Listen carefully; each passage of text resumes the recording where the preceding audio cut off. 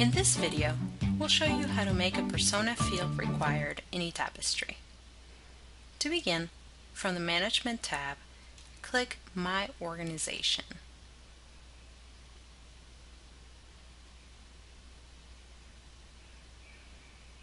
Click Preferences. Scroll down to the Required Persona Fields tile. Here, check any persona fields you want to require when adding or editing accounts.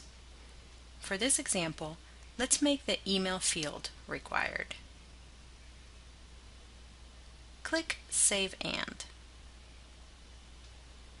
When we add or edit an account, you can now see that field in red to denote that it's required.